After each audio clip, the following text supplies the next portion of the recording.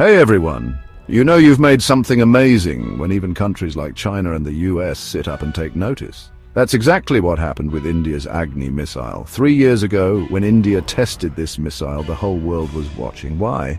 Because this wasn't just any missile. Agni showed everyone just how advanced India's technology had become. It can carry really powerful weapons, and that made everyone pay attention.